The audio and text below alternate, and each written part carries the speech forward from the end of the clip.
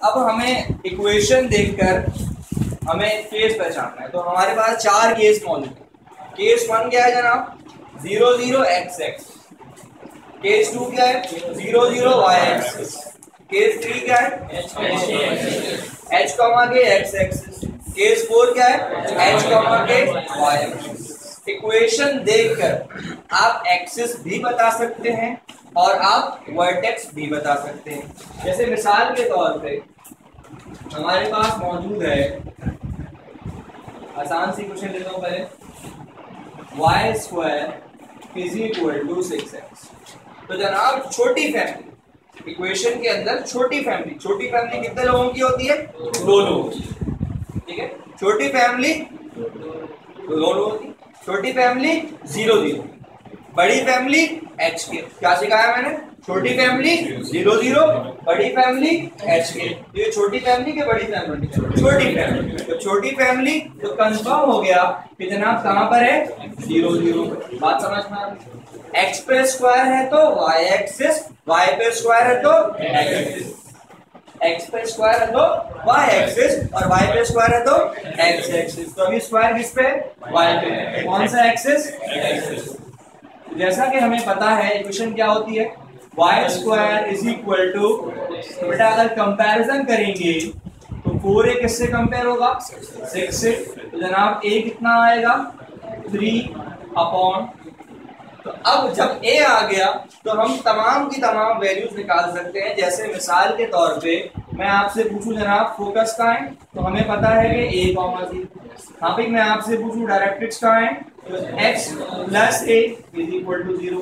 हाँ भाई, मैं आपसे लेटस रेक्टम पूछूं तो x - a = 0। मैं लेटस रेक्टम की लेंथ पूछूं तो लेंथ कितनी होती है जनाब इसकी?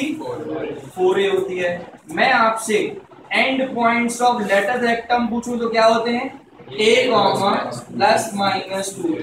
तो सिर्फ और सिर्फ वैल्यू रखनी, क्या हो जाएगा ये? 3/2, ये क्या हो जाएगा? x + 3/2 = 0। ये क्या हो जाएगा? x - 3/2 = 0। ये कितना हो जाएगा? 4 × 3/2। तो कितना आएगा जनाब? 6 यूनिट्स। ये क्या हो जाएगा? ये हो जाएगा 3/2 ± 2, 3/2। तो कितना बनेगा बेटा? 3/2 ± 3। अच्छा जी, एक और एग्जांपल देखते हैं। एग्जांपल है हमारे पास 2x² + 5y = 0। हाँ भाई, छोटी फैमिली के बड़ी फैमिली?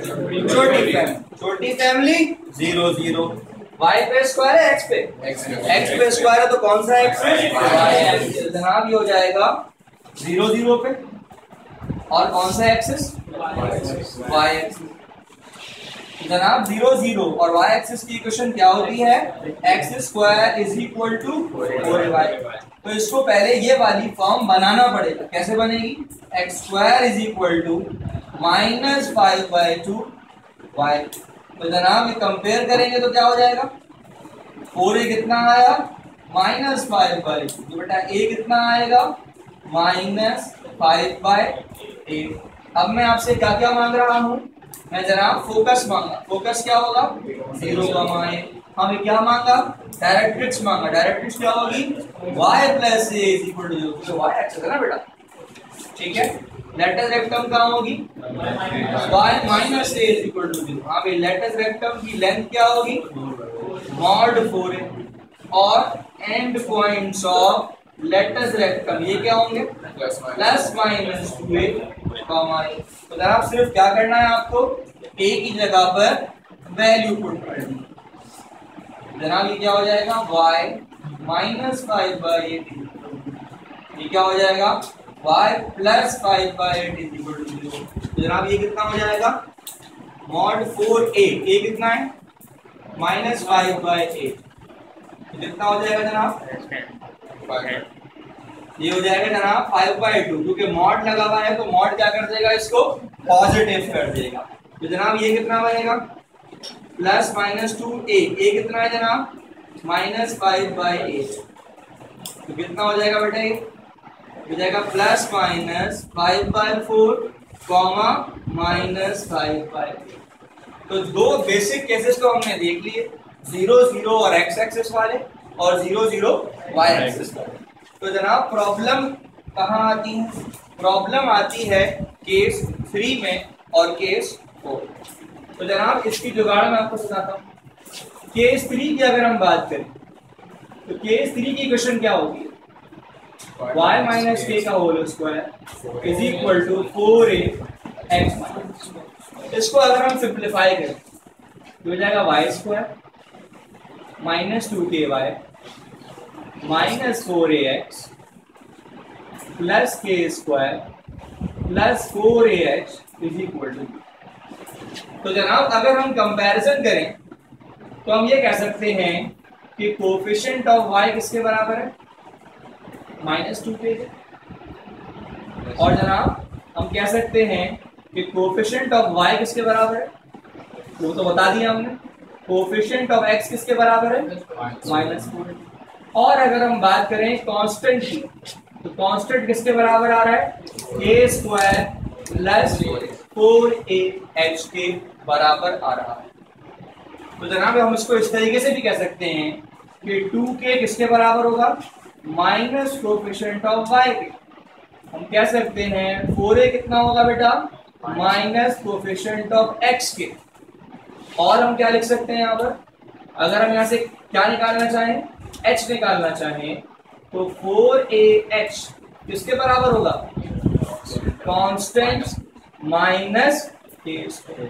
तो ये तीन चीजें अगर आप याद रख लें तो आप बड़े आराम से किसी भी इक्वेशन को सॉल्व कर सकते हैं।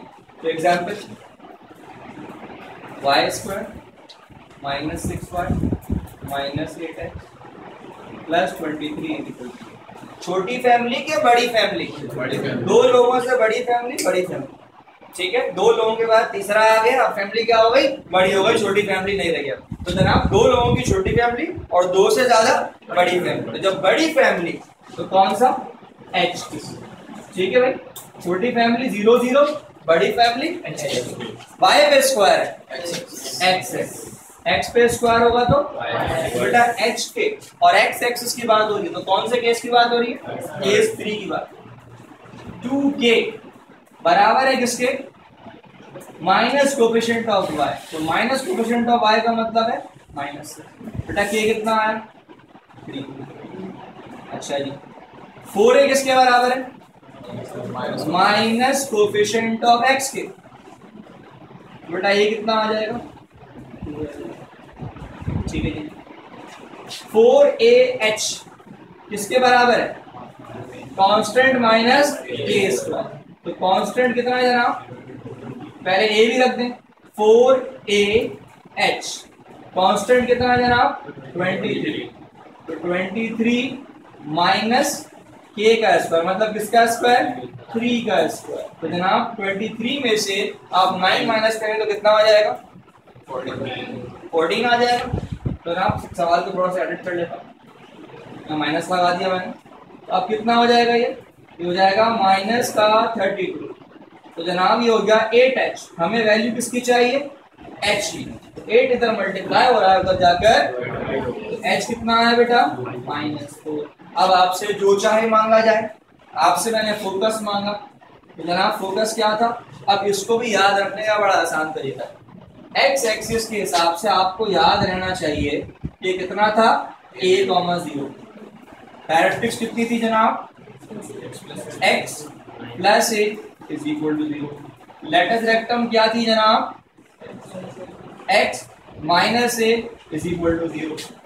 हाँ भाई, लेटस रेक्टम की लेंथ क्या थी? तो जनाब लेंथ तो हमेशा 4a रहेगी। तुम पैराबोला को क्यों ना चांद पे उठा के ले जाओ, तो लेंथ तो उतनी ही रहेगी। ठीक है जी। और क्या पूछा गया था? And points of latus rectum. तो क्या थे जनाब? a, plus -2। तो अब याद रखने का तरीका क्या है कि भाई वर्टेक्स कहाँ चला गया? h के। तो अगर आपको याद है कि पॉइंट में हमने h के क्या किया था? ऐड किया। और इक्वेशन में h के क्या किया था? हमने माइनस किया। तो बेटा क्या लिखा जाएगा? a plus h। ये क्या लिखा जाएगा, इक्वेशन है माइनस एच, इक्वेशन है माइनस एच, पॉइंट है प्लस एच प्लस के। तो इस तरह याद करना आसान होता है, क्योंकि चारों केस आप किस तरीके से याद रखेंगे मुश्किल काम। तो अब वैल्यू पुट करते हैं जनाब, ए कितना है 2, एच कितना है -4, के कितना है जनाब 3, तो कितना हो जाएगा जी -2, ये कितना हो जाएगा x -4 plus 2 is equal to 0। Simplify कर लीजिए, कितना हो जाएगा जनाब x plus 6 is equal to 0। ये क्या हो जाएगा x -4 -2 इज इक्वल टू 0, तो कितना हो जाएगा जनाब x plus 2 is equal to 0। ये क्या हो जाएगा जनाब 2 - 4 हो जाएगा 2 × 2 प्लस 3, 2 में से 4 जाएगा तो -2, एक बार प्लस के साथ और एक बार माइनस के साथ। तो जनाब जिस तरीके से केस 3 में हमने क्या किया था, ये हमने निकाल लिया जुगाड़, तो बिल्कुल ऐसे ही केस 4 की भी जुगाड़ बनेगी। केस 4 क्या होता है बेटा, हाँ भी क्या होता है x माइनस एच का whole square is equal to 4ay minus के। तो यहाँ पर क्या बनेगा 2h is equal to minus coefficient of x। हाँ भाई 4a किसके बराबर बनेगा माइनस कोफिशिएंट ऑफ y, और जनाब 4a अब h तो नहीं आएगा, क्या आएगा k आएगा, तो 4a के क्या बनेगा कांस्टेंट माइनस एच स्क्वायर। तो जनाब ये जुगाड़ आपकी चलेगी केस 4 में। अल्हम्दुलिल्लाह पैराबोला का लेक्चर हमने खत्म किया। कल इंशाल्लाह हम लोग एलिप्स और हाइपरबोला की थ्योरी पढ़ेंगे। कल इंशाल्लाह आप लोगों ने